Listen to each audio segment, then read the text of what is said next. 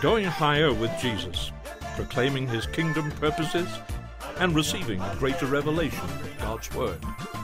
Today, on A Higher Place, we have Reverend Neil Lawrence bringing us a word from the throne of God.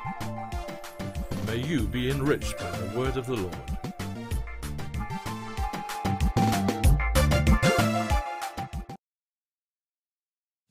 In the movies and in the cartoon books, there's a famous story that everyone knows. A story of someone who can fly. He can jump taller than the tallest building. He can have bullets shot at him and they bounce right off. He can hear very well. He can even hear through buildings. He has X-ray vision. He can see through buildings. And he is basically indestructible. His name is Superman. And it's an amazing story that people enjoy watching in the movies, and they also enjoy reading them in the cartoon books.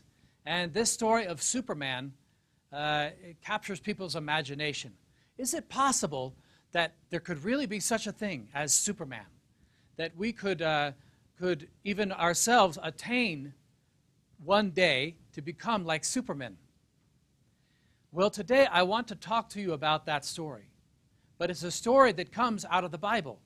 A story of the real, genuine Superman. The one that causes people around the world to worship. Worship God and worship this person who came from heaven and became a Superman. His name is Jesus Christ. And he died for our sins. And he bore our sins on the cross and killed them. And he made us to have the same kind of power that he has. He has transferred that power to us. And he has given us the power of an indestructible life. And that is what I want to speak to you about today. In Hebrews, we see the description of who Jesus is. From the point of view of the temple and of the priesthood, we are told in Hebrews chapter 6, 19 through 20, and also Hebrews 7, 16, that we have this hope as an anchor for the soul, firm and secure. It enters the inner sanctuary behind the curtain, where Jesus, who went before us, has entered on our behalf. He has become a high priest forever in the order of Melchizedek. He has become a priest not on the basis of a regulation as to his ancestry, but on the basis of the power of an indestructible life. And then also in Matthew chapter 27, verse 50, it describes something that happened when Jesus died on the cross. It's quite amazing. It says, "And when Jesus had cried out again in a loud voice, he gave up his spirit, and at that moment the curtain of the temple was torn in two from top to bottom. The earth shook, and the rock split. The tombs broke open, and the bodies of many holy people who had died were raised to life." So we see that when Jesus died, he released a power that is quite amazing, the power of an indestructible life. And we are told that when he entered the Holy of Holies, he sent that holy power back down to earth, and we now operate in it. The believers were promised on the day of Pentecost that they would have all power given to them to reach the whole world with the gospel, to reach out into the harvest and bring in the harvest. First, let's look at the scripture, and we'll look at the different facts that are shown to us about our salvation. First, it says that we have this anchor for the soul. Now, when we talk about an anchor, we think about a ship, maybe a big ship. And a giant ship weighs hundreds of thousands of tons. And if it wants to be stable in a storm, or it wants to park somewhere and wait, it rolls a chain out, which is hooked to an anchor, and a large wire, or even a rope, and it goes all the way to the bottom of the ocean, and it digs into the soil of the ocean, and it grabs onto some rocks, and it holds there. And even though the ship is being tossed and turned by the waves, the anchor holds there on the rock. And it can be even 1,000 feet down. into the ocean, but the anchor is holding that ship from being swept away by the storms. That's how an anchor works. But in our case, we are told that we have this anchor for our soul, that it is in Jesus Christ. And that anchor doesn't anchor down into the ocean, but it anchors up in heaven. Through the Holy of Holies, it is anchored to the throne room of God.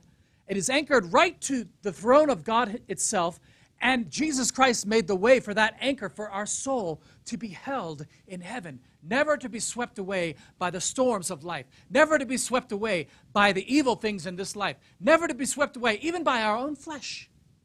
We have this anchor for our soul, and it is anchored in heaven. That's quite amazing and quite powerful. It says that it enters the inner sanctuary behind the curtain. Now, what does this mean? What is the importance of the curtain? And what is the importance of the inner sanctuary? Unless you understand the temple worship, you would not understand this. You see, in the temple, there were three areas. There was the inner sanctuary, or the Holy of Holies, and there was a sanctuary outside of that where the priests went, the holy place, and then outside where the average people went, and even the court of the Gentiles. So not everybody was allowed into the inner sanctuary, and only the high priest was allowed to enter the Holy of Holies, or the most inner sanctuary, once a year on the Day of Atonement, where he offered sacrifice for the people's sins. So we are told that this anchor for the soul, which is Jesus Christ, it entered the inner sanctuary behind the curtain. You see, there was a curtain, and it was very thick and very big, and it protected the people from God. Why did the people need protection from God? Because of their sins. You see, whenever you're talking about being in the presence of a holy God, you cannot enter with sin. So that curtain was protecting us from God, from his wrath. And that curtain is where Jesus entered in. He entered through the curtain into the Holy of Holies, and he made salvation. He sprinkled his blood for us once, and we are saved. The Holy of Holies is here with us now because Jesus split that curtain in two when he died. That shows that we enter into heaven through what Jesus did. It says there in Hebrews that he entered on our behalf. Jesus made the way for us. Jesus is the way. Not only did he make the way or he show us the way, but he himself is that way. It entered the inner sanctuary. It says in Matthew 27, he gave up his spirit, and at that moment the curtain of the temple was torn in two. This can only mean one thing. The curtain of the temple being torn in two can only mean one thing. Because it was there to protect man from God, and only the high priest could enter once a year to offer blood sprinkled on the mercy seat for the sins of the people. We were not allowed to enter in. We were separated from God, not because he separated us, but because our sins separated us. But we are told when Jesus died, that veil was torn in two, and that can mean only one thing, that the separation between God and man was removed. Now we have access not to the earthly Holy of Holies, but to the heavenly Holy of Holies. Because a few years later, the temple was destroyed. So the physical temple on earth really doesn't matter much. It only was what matters is what it was representing. That is the heavenly temple and the heavenly Holy of Holies, which is the throne room of God. And Jesus made the way for us. He anchored our soul there on the throne of God forever and ever. It says in Hebrews that our salvation is on the basis of the power of an indestructible life. The foundation of our salvation is Jesus' indestructible life. Jesus' life, his death, and his resurrection are the most historically attested fact. There's nothing in history, ancient history, recent history, that is more attested than the life, ministry, death, and resurrection of Jesus Christ. In fact, there is more historical evidence of Jesus' life, death, resurrection, and ministry than there is that even Julius Caesar even existed. There's more evidence of that, of Jesus, than there is even of Julius Caesar, the famous Roman emperor, that he even existed. Jesus' life is historically attested, and it is the most historically attested fact from the ancient world. You see, our foundation of our salvation is on the basis of the power of his indestructible life and the historical evidence that he did what he did. I want to try to describe to you what this means, the mechanics or the engineering of our salvation. What does it mean when Jesus entered the heavenly holy of holies and made salvation for us by sprinkling his blood there on the throne of God? What does it mean when we say that he lived a perfect life and died a perfect death? What does it mean? How did he actually accomplish our salvation? I want to describe it with words to you. Jesus, who has been God from all eternity past, because he sat with the Father in the throne with the Spirit upon them from eternity past. He's always been there. There never was a time that Jesus did not exist as God. He's always existed as God, as the eternal Word of God, as the eternal Son of God. Then he was born like one of us. He came from that high position, from the throne of God, and entered mankind through birth into a virgin. And then we have both fully God and fully man in one being. That's who Jesus is. He's fully God and fully man in one. That's why the artwork oftentimes shows Jesus standing there like this. This was a symbol to the people of the medieval world and the European world. Fully God, fully man, ruler of the universe. This is the symbol, and you see him standing there like that. So Jesus entered and became like one of us. He took our weak flesh upon himself. What he inherited from Mary was not perfection. He inherited our weakness. He inherited our tendency to sin. He inherited the tendency to sin that Adam gave all of mankind. And people might say, well, I thought he was perfect. He was perfect. He lived a perfect life. But he walked around with an imperfect flesh. If not, then what did he get from Mary? Was it just a phantom? No, it was the weak flesh that we carry around. But he defeated it. He defeated the tendency to sin by being sinless himself. He lived a perfect life without sinning, then offered himself up as a sacrifice on the cross, and he died a perfect death. In other words, he did not deserve to die because he had never sinned. Therefore, his perfect death, or his death in perfection, scored the goal of heaven for us. When we believe in what he did and obey what he says, his perfection in life and his perfection in death are transferred to us. And we have access to heaven through the Holy of Holies where he went. So that is the description of how he accomplished our salvation and how he transferred this indestructible power of life to us.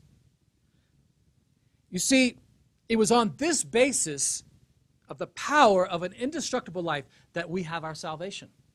Not that we can do anything to accomplish it. We are too weak. Even as believers in Christ, we're too weak. We have to continually rely on him day by day, hour by hour, moment by moment. Throughout our whole life, we depend upon him because our salvation is not in ourselves and our good works, but it is in him who accomplished our salvation through the power of an indestructible life. He could not be destroyed because he never sinned. The Bible says very clearly that he who sins must die. Well, Jesus never sinned. Therefore, he didn't deserve to die. So when he physically died on the cross, he was not destroyed. He remains forever. Instead, he destroyed destruction. He destroyed death because he was sinless. And he made the way to transfer that sinlessness and that life to us and that eternity to us. Amen? If we have what Jesus accomplished living in us, then we are indestructible. I'm not talking about a little child who imagines himself indestructible when he plays his games and it's kind of fun to watch that. I'm talking about a real thing, something that is eternal, something that can never be taken from us, the power of an indestructible life. Though we die, yet we will live. As Jesus promised in his teachings. He says in John chapter 5, verse 24, I tell you the truth, whoever hears my word and believes him who sent me has eternal life and will not be condemned. He has crossed over from death to life. He also says in John chapter 11, verse 25, I am the resurrection and the life. He who believes in me will live even though he dies, and whoever lives and believes in me will never die. These are quite amazing claims. And they could be the claims of a madman unless Jesus had done what he did. He died on the cross and he resurrected and defeated death. And because Jesus did what he did, these claims that he was making have come true. And it's our job now to activate God's power in our lives. In order to activate God's power in our lives, we must ask or pray according to his will. We ask and we pray according to his will. That's how we activate that power of an indestructible life. Therefore, if we ourselves do not determine what to ask, but God does. Jesus said, man does not live on bread alone, but on every word that comes from the mouth of God. Matthew 4:4. He was quoting the Old Testament in Deuteronomy, which says the same thing. Man does not live by bread alone, but on every word that comes out of the mouth of God. You see, God's word is our life. He spoke us into existence. He spoke the creation into existence. And he speaks our salvation into existence. His word brings us life. And when we live by his word, the very thing that Adam and Eve lost in the garden, we restore it by listening and living according to his word. Then we have life. God's word is his will. And it is his power. God's word is his power. You cannot separate the two. You cannot separate the three. They all go together. We have his word, and when we love his word, we love his will. When we love what he says, both in the Bible and what he speaks to us in the Spirit, when we love that, we have his will.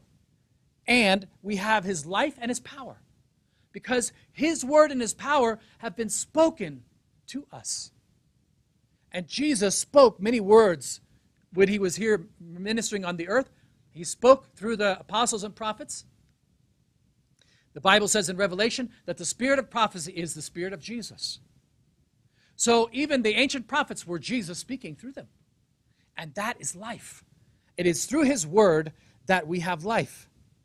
You see, God's word is God's will, is his life. You cannot have life without having his word. You cannot serve God without serving his will. You cannot love God without loving his will. There are many false preachers who twist around the power of God's word.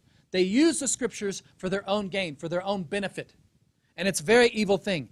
Today, with the kind of prosperity preaching that is being promoted in the church, ministers are guilty of twisting the truth of the word of God. They think they can manipulate his power by twisting the word. These false preachers are tickling the ears and deceiving many, but they are not preaching the kingdom of God.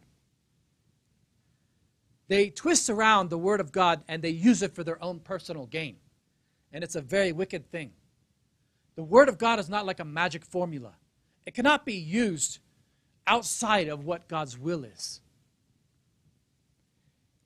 I've heard stories of people like preachers from Uganda who have come here and they have preached maybe several weeks long, and during their preaching they promise all kinds of things, and they preach a prosperity gospel, a false gospel, and they promise that if people will give their bicycles, that next week they will receive a car.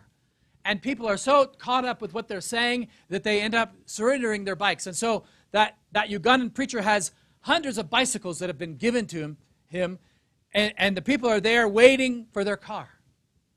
And so he secretly goes and takes the bicycles and sells them, pockets the money, and runs away back to Uganda, having deceived the people with his prosperity preaching. That's what will happen to you if you believe a false word that is not the true word of God, the true life of God, the true will of God. You will be deceived, and you will become self-deceived as well. The Bible says, delight yourself in the Lord, and he will give you the desires of your heart. People have used this in a very false way. They've said, you see, all you have to do is believe in God. It says right here in Psalm 37 that God will give you the desires of your heart, and that's how they preach it. But it doesn't say that. It says, delight yourself in the Lord, and then he will give you the desires of your heart. Now let's look at that in a different way. If you delight yourself in God, meaning his will and what he wants, then he will put his desires in your heart. He will give you the desires of your heart. He will make your heart like his heart. Your desires become his desires. His desires become your desires. You become one with God. You are in agreement with his will. That's what that scripture means. When you delight yourself in him, he puts his will in your heart. Anyone who has faith in me will do what I have been doing. He will do even greater things than these, because I am going to the Father. And I will do whatever you ask in my name, so that the Son may bring glory to the Father. You may ask me for anything in my name, and I will do it. These are the words of Jesus as he was leaving his disciples in John chapter 14. They were in the upper room having the Last Supper, and he gave them these encouraging words. And people use this scripture, and they use the idea of in the name of Jesus, katika jina ya Yesu. They use this in a very magical way.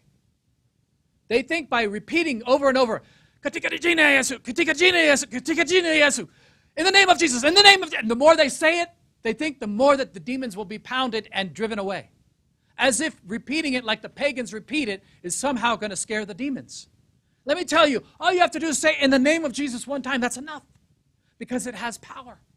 But it's not magic power. It's not magical power. You cannot say in the name of Jesus, I will have this Mercedes next week, and then you have a Mercedes. Unless it's God's will. People deceive themselves by using the name of Jesus in a magical way. You see, when Jesus said, you can ask anything in my name, he means according to his will. According to his will. Because you see, name means word. It equals word. Word equals will.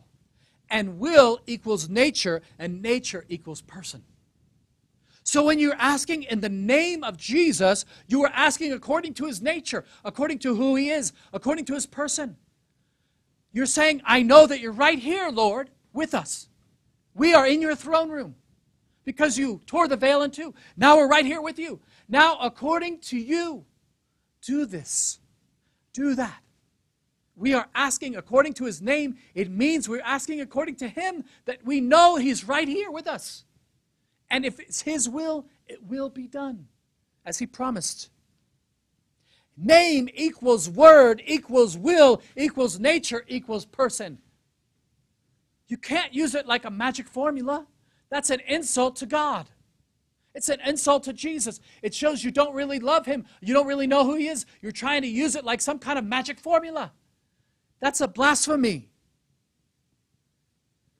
According to the name of Jesus, in the name of Jesus means according to his will. That's what it is. So when we desire what he wants, then we pray according to what he wants, and things begin to happen. Amen? When you pray according to the name of Jesus, you are invoking all that God is, his person. And God is personal. And he doesn't expect us to use magic formulas to accomplish spiritual results or even physical results. This is the type of power we have. But it is not power according to our will, but power according to His will. And because our will has been transformed to be like His will, therefore we can be confident to ask for anything. Not anything in the flesh or our sinful nature, but anything in the Spirit according to our new nature. People are funny. They fear strange things. And Christians, though, can be fearless. We don't have to fear anything. We don't have to fear curses. We don't have to fear demons. We don't have to fear evil people. We can be fearless because Jesus is right here with us. We are in the heavenly holy of holies with Him. And we have the power of an indestructible life flowing through our veins. Therefore, we can be fearless.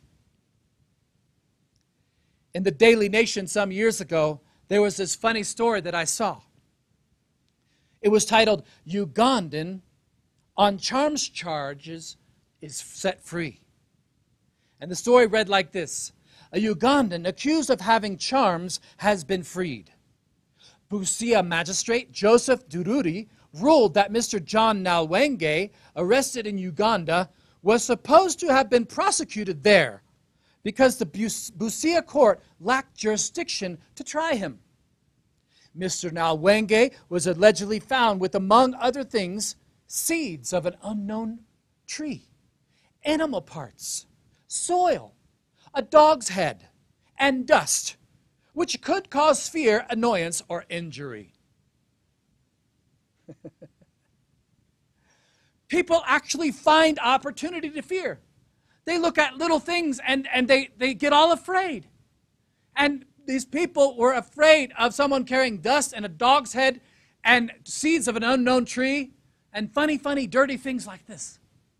And people who practice witchcraft are into those kind of things. They think that those little physical things can somehow affect their eternal reality. And I'm telling you, it does nothing. It's just children's games.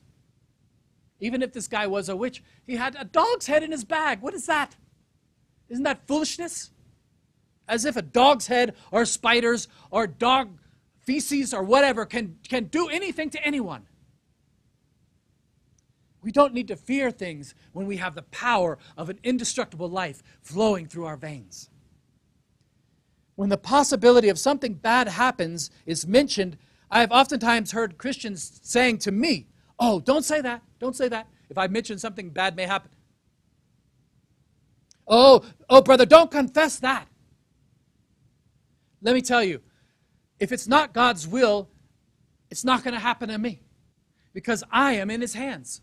I am under His control. I have surrendered my life to Him. So nothing can come and harm me unless He allows it to happen. This is what we learn from the story of Job. People, when they're afraid of confessing something bad like that, they show themselves to be very superstitious. They show that they don't understand the real power available to them. The children's rhyme says, "Sticks and stones may break my bones, but words will never hurt me." This is taught to children so that they can not be harmed by their friends who may say something cruel to them. And this is very true unless you allow those words into your heart, unless you allow them to affect you. They actually have no power over you. God says, "I have plans to prosper you, not to harm you." That's Jeremiah 29:10. Those plans are God's will for our life. And when God thinks about our prosperity, He's not just thinking about a car or a house or land or a job or children or whatever. He's thinking about our eternal reward. He's thinking about the eternity that we have with Him. This life is a few blinks of an eye. It's a few seconds. It's a few minutes here on earth. Then we're in eternity forever. So when He says, "I have plans to prosper," He's thinking about your whole eternal life as well. And what you do here reflects on that in eternity. Job said, "Though He slay me, yet I will serve Him." Job 13. Job understood that his prosperity, that his life, that his well-being was wrapped up in God. That even if he dies, he's going to serve Him because he knows that He's going to be with Him forever. We have no excuse not to accomplish something great for God during our lifetime. William Carey, the famous missionary to India, said this: expect great things from God, attempt great things for God. Expect great things from God, attempt great things for God. He understood what it meant to tap that greatness, that power of an indestructible life that we've been given. Have you allowed that power to manifest in your life? Have you allowed that power to be an overwhelming force in your life that so overrules every negative influence, every attack of the enemy, every terrible thing of this world, such that you have joy unspeakable and full of glory, even when you face trials? I want to challenge you today to allow the power of an indestructible life to flow through your veins and to let it be the dominant force in your life. Jesus made the way. He entered the Holy of Holies. He made the possibility for us to never be separated from God forever and ever. He promised, I will never leave you nor forsake you. He said, go into all the world and preach the gospel and make disciples, and I will be with you until the end of the age. This is an amazing promise, and it causes us to pray according to his will and accomplish mighty things for his kingdom, because we have the power of an indestructible life flowing through us. Hallelujah. Lord, I pray that people will understand this truth, that they will really come to grips with it, that they will understand the great thing you accomplished in our salvation, that we have nothing to fear. We can trust in you with our whole lives, and your will come true in our lives, and great things will happen as a result of it. In the name of Jesus, let it be true in their lives right now, I pray. Amen. If you would like a DVD copy of this message, send 300 Kenya shillings by M-Pesa to 07 17 17 17 07.